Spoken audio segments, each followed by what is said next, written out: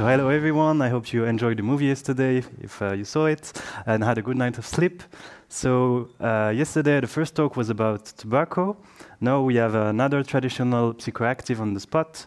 So it's called Ayahuasca and Analogues, Effect on the Relationship to Oneself and Others. So we will discover how this substance can enhance empathy, prosociality, and improve everyday life condition of patients suffering from mood disorder and addiction. We will also have a look at this analogues effect. Our speaker is an experimental therapist with experience in the effect of psychedelic and meditation. She's also a researcher, now working on her PhD in the University of Zurich on neuropsychological and subjective effect on therapy-relevant process of ayahuasca and its analog. Besides that, she also likes dancing and the mountain. Please welcome to Helena Aicher.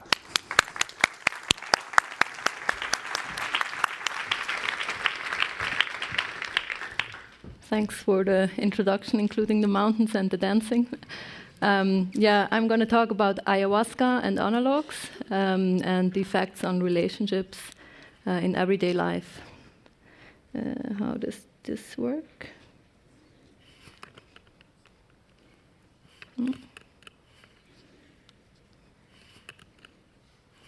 Oh no. The red? The green one? Yeah? Oh, okay. Maybe to start with, I would like to share my conflicts of interest. My funding comes from the Swiss National Science Foundation and the Center for Neuroscience in Zurich. I'm a member of the SEPT and also of the ISSP and of the MIND. And not officially, but really closely friend with Reconnect Labs, who produces this ayahuasca analogues that I'm going to talk about. So I don't officially have conflicts of interest, but certainly it's a topic of allegiance that I think it's important what we do, including taking care of the risks. What we're going to see today is a little bit of background on ayahuasca. So what is ayahuasca? I think we really had a nice introduction yesterday. I appreciated the talk in the morning very much.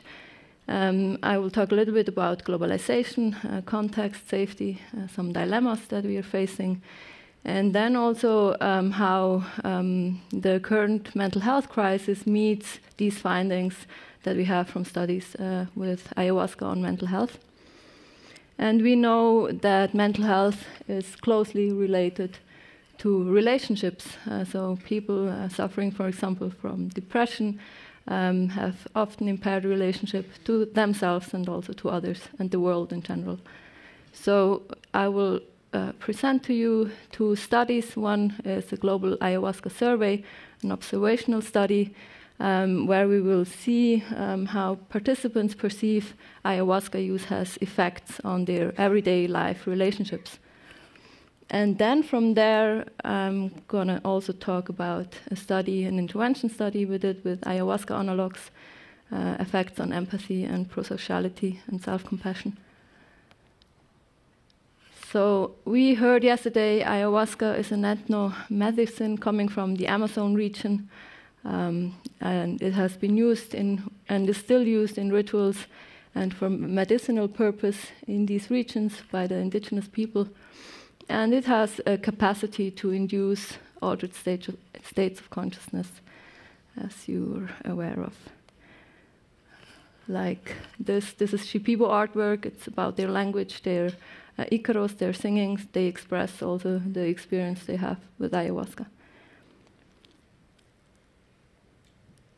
In terms of botanical origin, there's this ayahuasca wine that's always included in ayahuasca.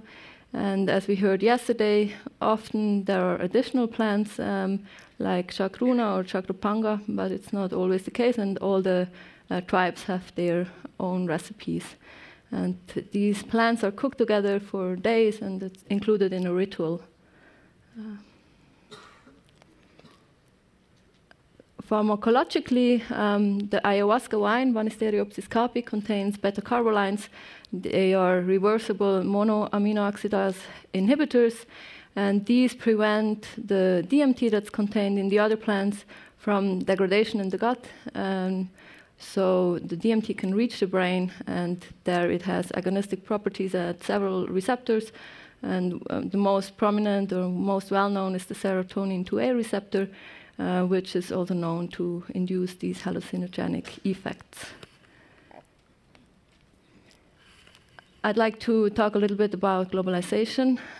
So we know indigenous tribes are using and have been using ayahuasca for a long time. Then in the 1930s, it was adopted by the churches in Brazil, like UDV, União de Vegetal, or also Santo Daime, Barquina, to name a few. So it's almost 100 years ago. In the 80s, it became more popular around the globe.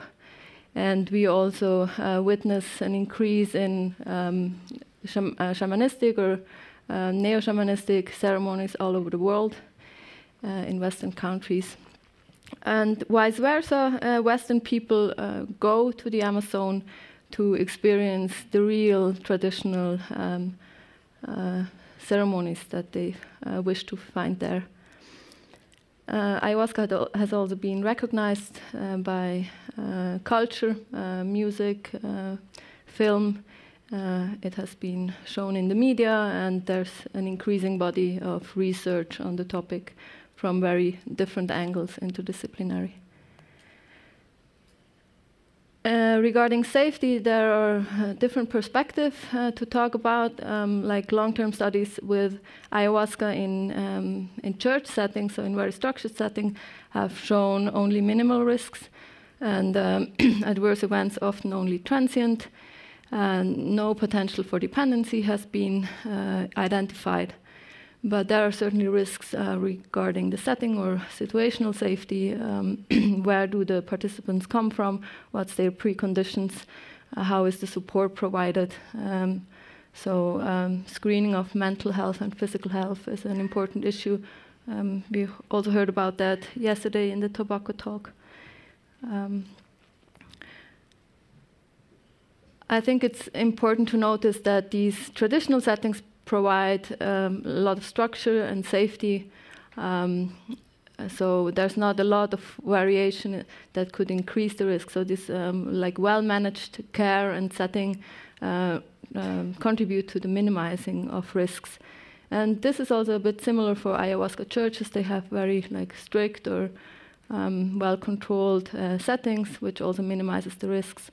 And we can say that nowadays, with the neo-shamanic traditions, or also there in South America, in the touristic centers, there's a much higher variability of these settings, which could potentially increase the risks. Then on a political or collective level, we also heard about that yesterday. This globalization also leads to potential risks for the indigenous people, because there is this risk of prohibition, not because of what they do, but, for example, because of what we do with their coca leaves here in the Western world, and criminalization. And also something to address the endangering of indigenous traditions. So that's one part, and some complementary thoughts on that. I think it's equally important to also notice that there's a risk in something we call cultural pessimism, that people in the West kind of reject their own tradition and idealize the other tradition. So already traveling to this very different cultural context is quite a process, and this can also lead to difficulties in terms of psychospiritual integration and understanding the own psychological process while still respecting the other tradition or worldview. I think that are issues that need to be raised or thought of. Now, we were interested in this globalization. Why do people drink ayahuasca? What does motivate them? In which settings do they do it? Which are the risks and benefits they associate with? So we set up this survey in 2016 with an international team. The founder is based in Australia, Daniel Perkins, but we also collaborate with Brazil, Spain, Czech Republic, Germany, Switzerland. And we did the survey. It's closed now. Thanks for taking pictures, but you can't participate anymore. One finding of this survey was effects on mental health. So of the participants that reported that they have had depression or anxiety before, most of these people reported that their symptoms had improved after drinking ayahuasca. It's really a majority. I think it's still important to look at those that did not profit, what's going on with them, what were the reasons, maybe also contextual, but you can see the majority seems to have profited. And that's certainly only one contribution with a selection bias sample, but there are also randomized controlled trials showing effects of ayahuasca on depression severity, but also reduction in suicidality. And just this year, a study came out investigating in an observational trial ayahuasca analogues, and they also found that depression was reduced after the ceremonies. Now, overall, we see that there's this increasing body of evidence showing potentially therapeutic effects of ayahuasca in the treatment of mood disorders, depression, PTSD, anxiety, eating disorders as well, and also drug dependency. Now, this is even more important. That's also important. I think it's interesting that the need for psychological support seems to be widely accepted, so the importance of the setting and facilitation. I think that's even more important as we are living in a world with a lot of suffering. So depression, anxiety, and all these stress-related mood disorders are a leading cause of disability worldwide. So they are a burden for every individual human being suffering from these conditions, and also on a collective level. And we know that depression and all these disorders are usually also affecting relationships and vice versa. So people with depression usually report impaired relationships and connection to themselves, to others, and also to nature. And there was this beautiful paper by Rosalind Watts and colleagues where they found from participants of clinical trials with psilocybin that participants reported this sense of connectedness as one of the key mechanisms that they associated the healing properties with. So that's why I was interested in ayahuasca and relationships. How does that interact, or what can we find there? And to give you an idea, a very preliminary idea, I will show you just a word cloud that I did out of the qualitative reports of our participants in the AYA survey. And you see that relationships, love, connection are words that are mentioned very often. So I think this word cloud gives a kind of an atmosphere of what people reported. But that's very unstructured, so I'm going to proceed with some data that we asked them about specific life changes regarding relationships, relationships with others, but also with nature and society. And you find here, like at the left side, we ask for intimate relationships, ending and starting, healing or creating conflicts, and then also deciding to have children or deciding to not have children, and also engagement with social and environmental causes. And you see in blue the percentage of people that reported these life changes. So these are the life changes, but then we also wanted to know how did people evaluate these changes. And you see here that some people evaluated them as negative, but only overall only few. And most people evaluated those changes as being very positive or positive. So good so far, but then these are numbers, and I think it gives us a general understanding. But then there are some things that made us curious. For example, people reported creating rifts, and they evaluated them as these life changes as positive. So this made us think what was going on with these people. And then we looked at the qualitative reports of these participants. And I'm going to read some of them. So one participant, for example, he wrote, "I've had a huge conflict with my mother because we needed to root up old traumas. And that was a sensitive, scary time, but now are sorting things out, and we have a much better and truthful connection than ever." Another participant wrote, "The creation of new conflicts in relationships has been an excellent teacher for me, especially in the realms of learning about self-worth, personal boundaries, and that conflict can be okay and healing in its own well. It has been resolved now, but the lessons for both of us were profound." And the last one, "The change ayahuasca caused in me was something my family didn't understand, and they still held on to the old perceptions of who I was to them. This caused a lot of pain and fighting within my family dynamics, but has been an important lesson in growth and following my own heart and being true to myself as an individual." I found that touching, reading through all these reports. Now, another thing we did was like showing them life domains related to relationships to other people, but also to oneself. Maybe one note regarding that, it's clear that these always interrelate, and this distinction between relationship to others and to oneself is somewhat artificial. For example, sexuality, of course, it has something to do with me, but it also is in relation to others. But for the sake of simplicity, I'm going to make this distinction. And we asked the participants how they felt that the ayahuasca use had affected these life domains. And we see that overall, this was rather positive.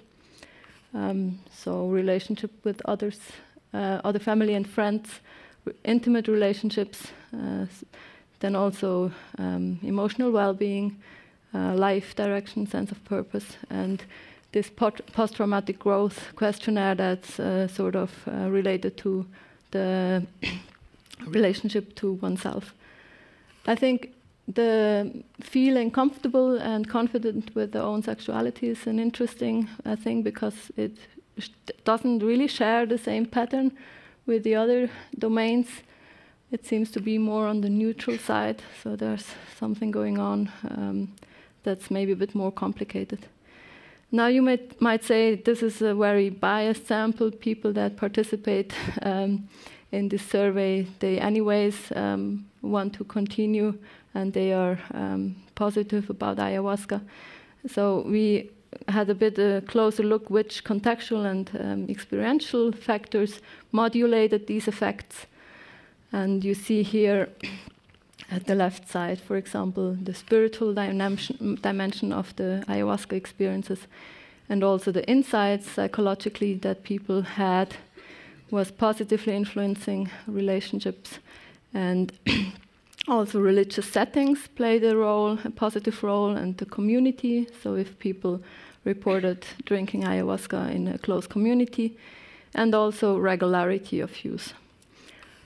On the other hand, we see that if participants had extreme fear during ayahuasca sessions, or integration difficulties after the sessions, that was a still higher effect even than the fear, or the younger they were, the less did they profit from the ayahuasca use. So they still reported positive effects, but it was modulated downwards or upwards. And again, sexuality seems to fall a little bit out of that pattern, so we only find associations with the experiential dimensions. I didn't include gender and some other factors. That's also like maybe too much for that talk, but we're writing on that now. I can highly recommend at the right side the work that we were presented yesterday from Leo Roseman, on Hannes Kettner was the first author on communitas, so that participants and this shared experience was positive for the long-term well-being and feeling of social connectedness.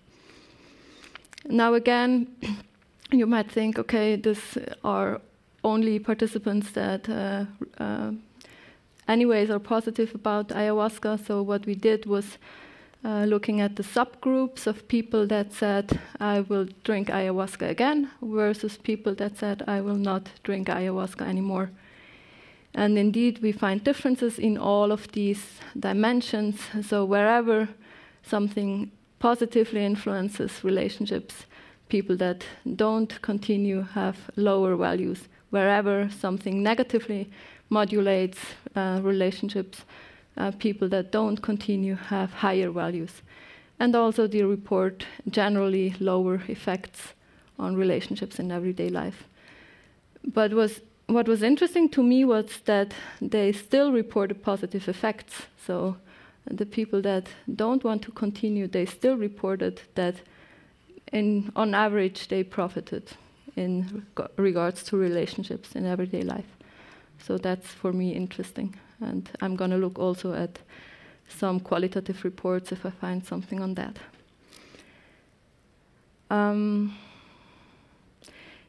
Something that I was also interested in was this religious setting.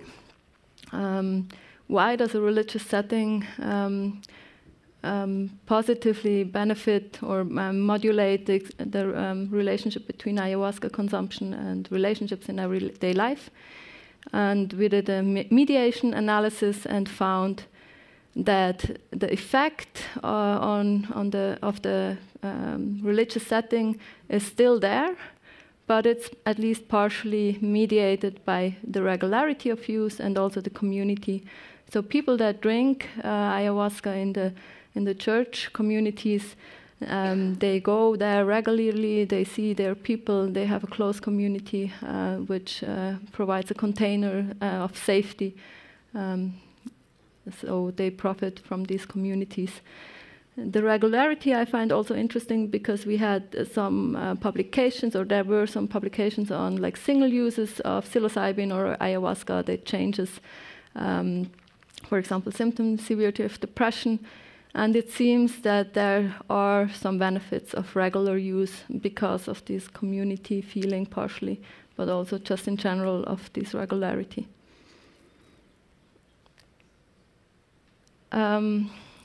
We had that bird of attention yesterday in the talk by Federico, so I would like to just give you some quotes of our participants that you might just read and let it sink in for a moment.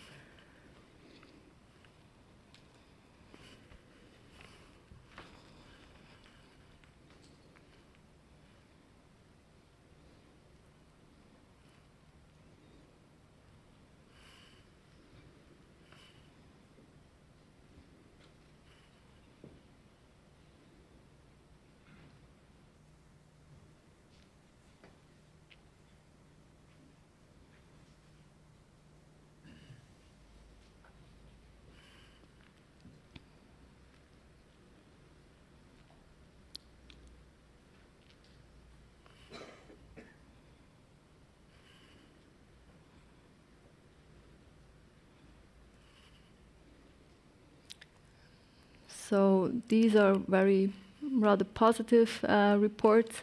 I think that's the majority. Still, I would like to also balance this a little bit out and also talk about those people that suffered or that had problems with their experiences. Some wrote, for example, that it added confusion or even devastation. And someone reported that he's going through another conflict. With whom can I openly talk about my experiences without being stigmatized? So this is still an issue. Someone summarized this positive, negative evaluation nicely, and he wrote, or she wrote, that I understand the need to have short, simple answers in a study like this, but do remember that many changes are neither positive or negative and do not need to have value judgments placed on them. And to summarize this all, another quote, "This is a very complex soul journey." So where are we in this journey? We have seen a bit of background on ayahuasca, the current mental health issue, and how ayahuasca meets this situation. And we have seen some insights from the Global Ayahuasca Survey. And now I'm going to go into the intervention study. Yesterday in the panel, I told you about the media headlines when we did this study with Franz Vollenweider with psilocybin and meditation a few years ago, which said the university is organizing drug camps. Nowadays, this looks very different. The media reports or headlines are a bit more open or positive. And this contrast of the headline with a picture I would like to take as a motivation to talk about some dilemmas. Ayahuasca is coming from a very different world, very different context and culture. And if we do this work here, we ultimately, it's not possible to do that without running into some dilemma. One thing is that we call it ayahuasca analogue because we do that from a pharmacological perspective. We are inspired by the ayahuasca, and we try to somehow implement it or study it in a Western context. So we are taking molecules out of their brew. So that's a very pharmacological perspective of analogues. But I think we still use this word because we also want to appreciate the motivation or the inspiration where it comes from.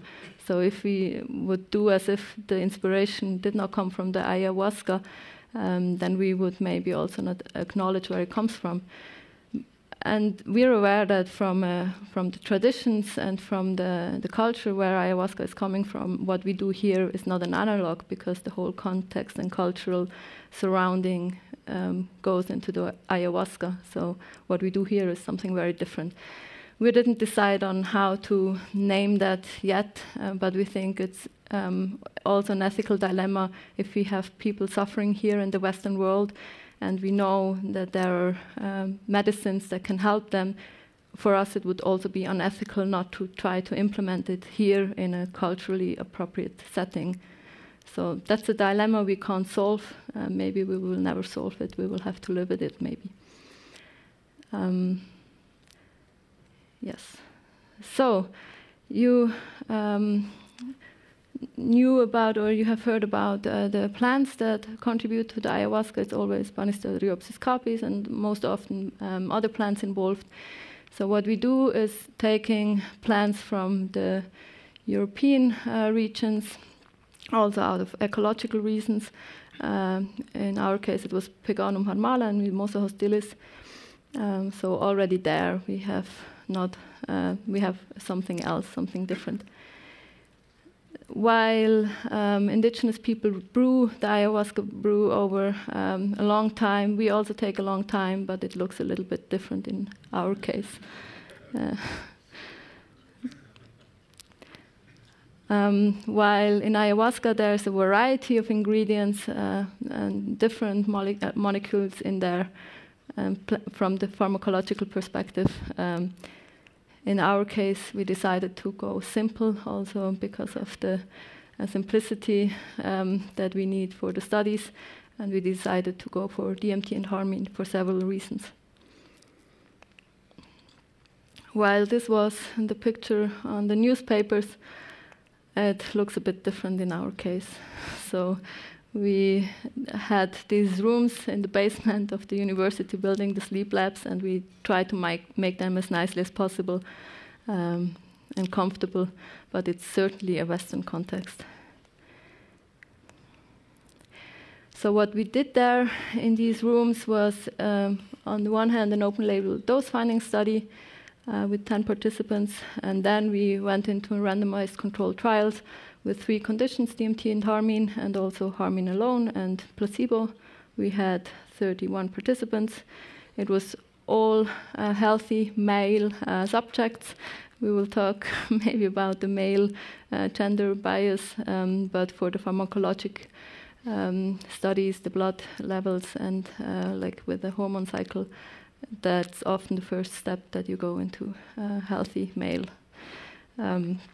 We measured potentially therapy-relevant processes with different methods, physiological, like blood, as I said, ECG and EEG, and also tasks, psychological tasks, and psychometry. And we also did qualitative interviews and made transcripts out of them. To give you a very brief like feeling of what participants reported, you see here the 11-dimension altered states of consciousness scale. For our sample, you see that we had this elementary imagery and complex imagery, this blissful state and spiritual experience, very little anxiety. And you almost don't see the effects of harmine and placebo because they're just in the middle. And then I also show you here the experience sampling we did for several keywords, but I show you here the empathogenic because that goes into the direction of relationships.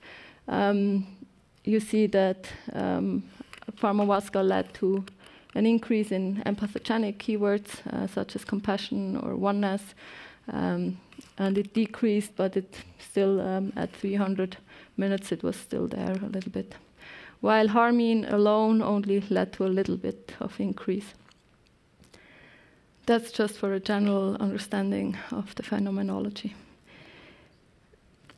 Now we did a task about affective self-other overlap, because it has been shown that the self-other overlap, emotional self-other overlap, also predicts the response in the brain, and that self-identification and empathy modulate so-called error-related brain activity.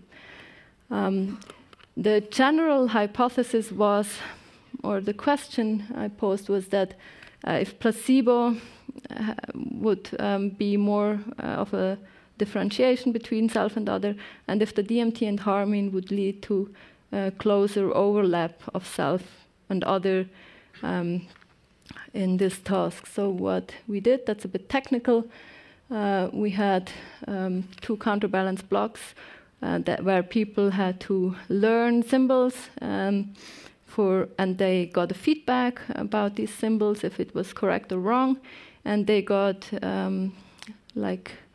monetary compensation for the correct and the wrong answers, and they got them in one block for themselves and another block for another participant. And these symbols only had a probabilistic, it was a probabilistic learning task where the symbols had only a percentage of chance to be correct or to be wrong. So there was uncertainty included. What we get out of this task is, on a neurophysiological level, these feedback-related negativities. These are very preliminary results. We see some trend effects of the Ayahuasca to decrease in general the FRN, and we see some trend effects also from self versus other. But this is really just a preliminary illustration of the concept we're interested in. We are working on the analysis. And we also see how people learn. And we see also some trends here. If people learn for themselves in the placebo conditions, they learn better than for others. But this effect in a trend is smaller in the Ayahuasca condition. Please take these results just as very preliminary. We're working on that and going to publish it hopefully in some month. Another task that we did was the karaoke task. This didn't mean that the participant had to sing during the experience, but we recorded them before the experience. And during the experience, they would hear themselves singing, or another person singing, or the original voice singing. And we actually found that the feeling of embarrassment was stronger generally for the self versus for others, and it was generally lower in the pharmahuasca condition than in the placebo condition. And we actually found this interaction effect that the embarrassment reduction in the pharmahuasca condition was strongest for the self. So we have this nice interaction effect of reduced embarrassment under pharmahuasca, which is closely related to self-compassion, ultimately to the relationship to oneself. One note on that side, I think it's always important to also correct or have potential confounders in mind. So we found that the objective quality under pharmahuasca was evaluated as better. So this could be a potential confounder that people just don't think they think awkwardly.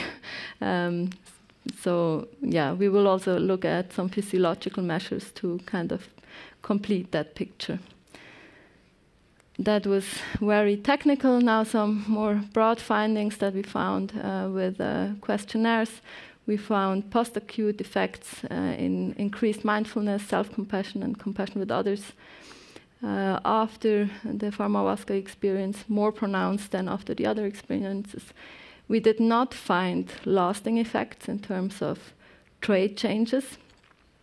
And we also found that the effects also depended on the sensitivity to the substance. So the people that had more intense experiences had higher increases in these parameters. This is also something that we're just wrapping up and hopefully publishing soon.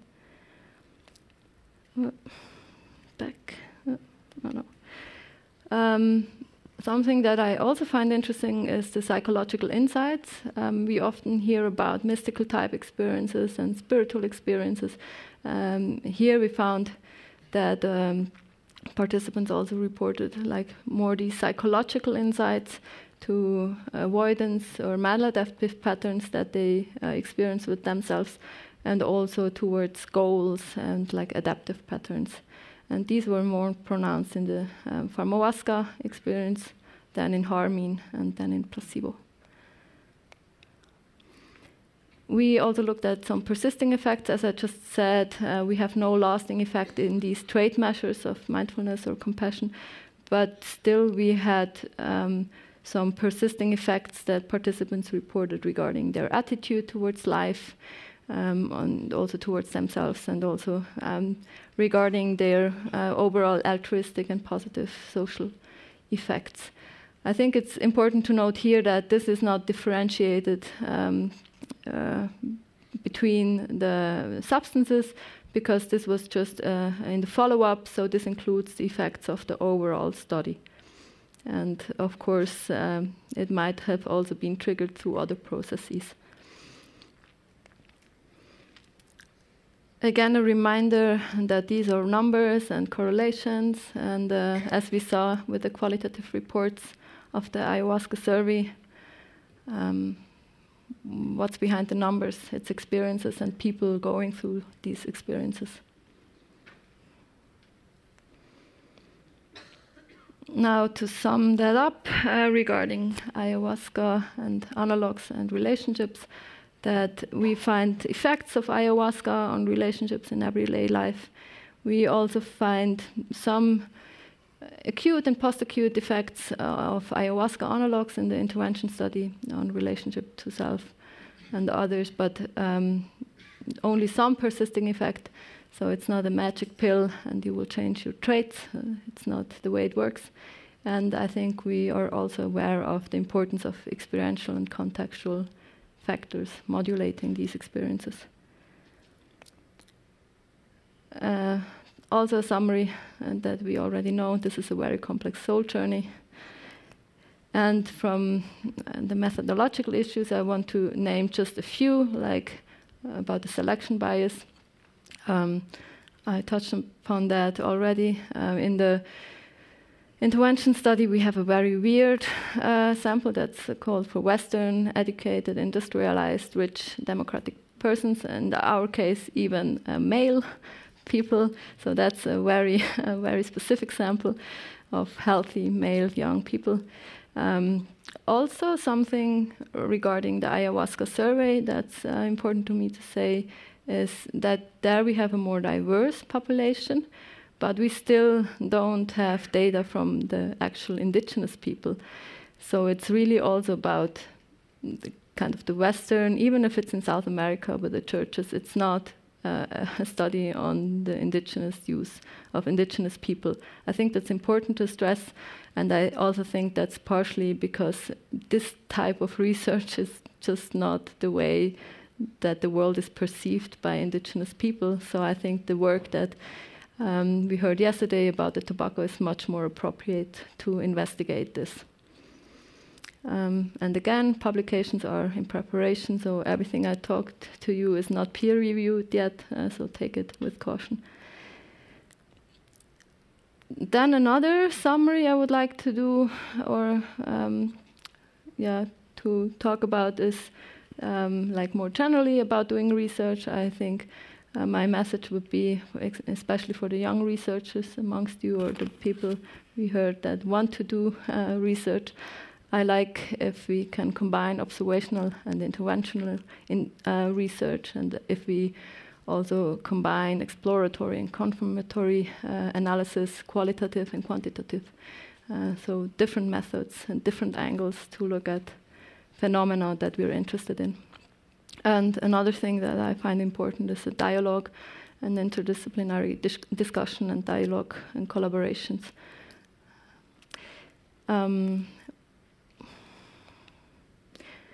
As a little bit of outlook, there are other measures that we are working on now, also on physiological levels. Then for the future also include women, certainly. We are also planning clinical trials where we will look at not only healthy population, but also work with patients in studies. And with that, I would like to thank the team headed by Milan Scheidegger. This is actually just a team that was involved in this randomized controlled trials. It has grown in the meantime with further studies that we're planning. Some people are sitting here, so I would also like to thank these people that are not here, and my PhD supervisors, and also the lab that I'm coming from with Franz Vollenweider. I would like to end the whole thing with yet another quote by one of the global ayahuasca participants. Nothing more to say than thank you.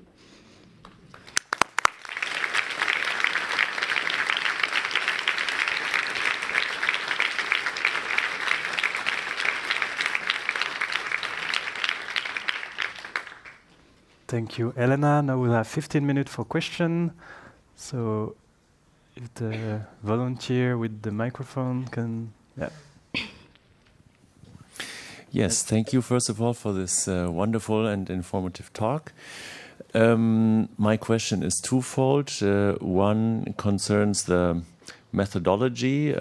You reported on what kind of measures you used to tease out exactly what interpersonal changes there are with pharmahuasca or ayahuasca. And I'm wondering whether you also entertained the idea of using a more, let's say, broader model of interpersonal changes, like the interpersonal circumplex model, for example, which would be interesting to see also because given the fact that Timothy Leary came up with this model before he even touched psychedelics in the first place. And the second part of the question is whether you entertained the idea of using or having interpersonal changes rated by significant others, because it could also be that, or a possible confounder of the evaluation of changes after ayahuasca is certainly also the afterglow of these experiences and the hype that oneself feels about these substances after the experience. But maybe it's interesting to see as to how family members perceive how their family member has changed. So, Yeah, that's a very good point. So the perception bias. We did the family member or close other rating with one of the retreat studies with psilocybin, and it's also planned for forthcoming studies. We did not have it here. And regarding social interactions, maybe that could be something we could talk about, how to include that. We are planning also a group study where we thought we could also include cameras and doing like sociological or social dynamic analysis of the social interactions, which is a bit of a question if you really want to film these participants, if this does not influence their behavior. I think we're open. This was just the very first study, and certainly ratings of other significant others. I think that's an important contribution and complementation. So maybe we can talk about it later. Thank you, Helena. So, excuse me, even perhaps in 10 years with this kind of progress that you have exemplified, there might still be no clear nosology for selecting from among the short list, let's say, of substances, which to use in a particular context, social context, or symptom cluster. Although I suppose it's premature, would you perhaps be able to speculate if there's any emerging sign that ayahuasca or ayahuasca analog might be particularly suitable for treating particular class of patients? I think what we think about is like broadly depression and anxiety, as many other trials do also, and also eating disorders maybe. One thing that I found particularly interesting about the differences between the ayahuasca and the pharmahuasca that we're working on is that it's like more predictable, it's more controllable. It's can like manage the dose maybe better. Some people that are into ayahuasca might say, well, this is actually the effect of the ayahuasca that you jump into the cold water, but I imagine for traumatized patients, for example, the pharmahuasca could be an option because you can control it very well. You can modulate the effect quite nicely. We have very little variation in terms of intensity and blood levels. So it's for traumatized participants or people, I would say the pharmahuasca could be suitable, maybe. PTSD. But we will see in studies. Hi, over here. Yeah. I have two questions about the intervention itself. So first was, how long did the experience go? Was it comparable to ayahuasca, or was it rather like a psilocybin trip in the length?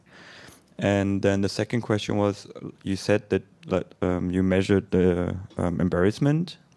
So were they connected to EEG during the experience, or how did you measure that exactly? And did people perceive having to do questionnaires in between as somewhat disturbing maybe of their experience?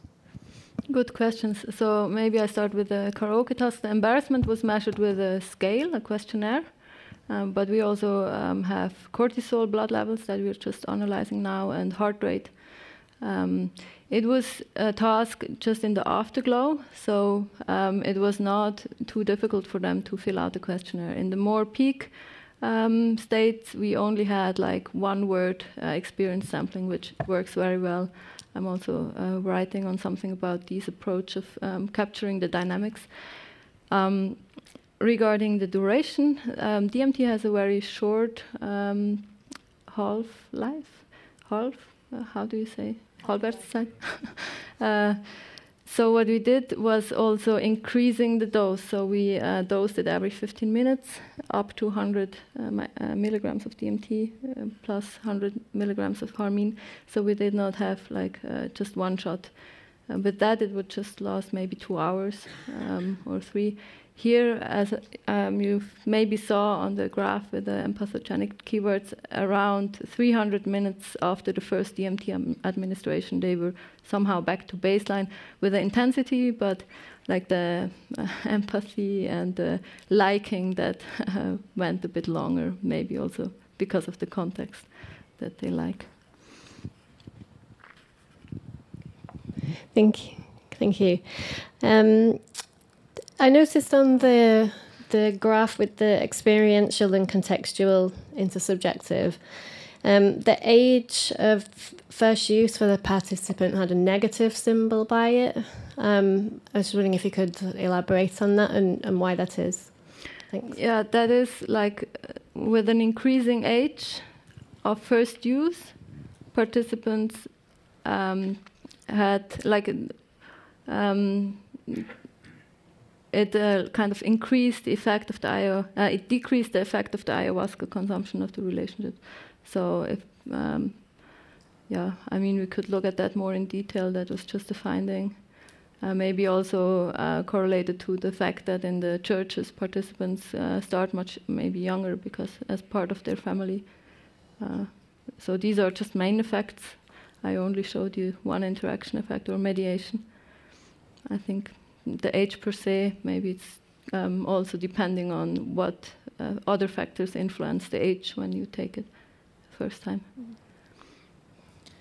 I have a question regarding the long-term effects. How long was the longest follow-up comment in the global ayahuasca project? And are there any hints on other literature or global literature on whether it needs to be taken on a regular basis to have positive effects on, for example, mood disorders, or whether a set of takings will have long-lasting effects? So you mean what was the longest distance of having taken ayahuasca until filling out the... Yeah.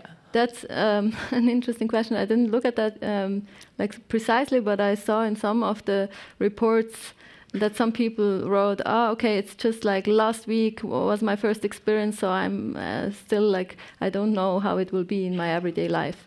But we didn't look at this specifically. And there are some papers that talk about lasting effects, at least maybe 1 year follow-up of just one single doses of psilocybin, for example. But then I'm also curious about what was triggered by their experiences.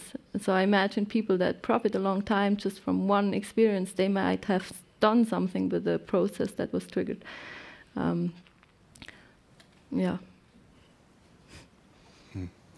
I have two questions which are interconnected through the cultural difference issue.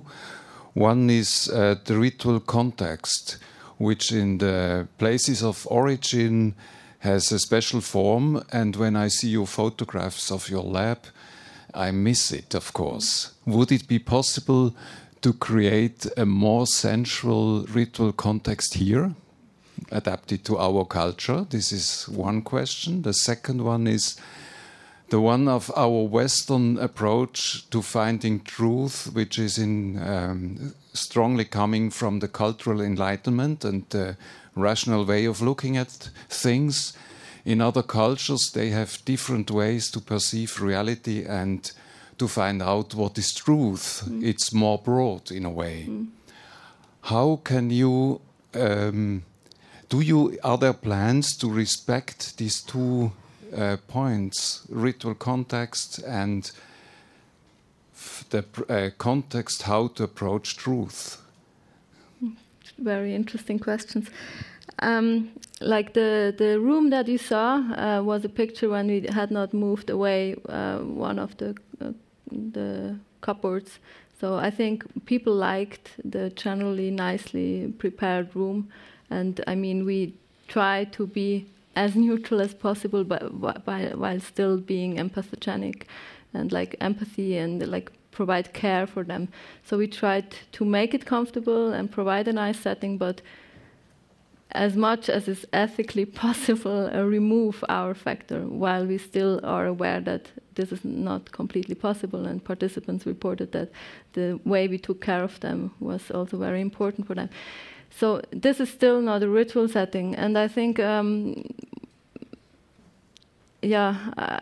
that's very delicate also, like what do we want to integrate, what do we want to adapt.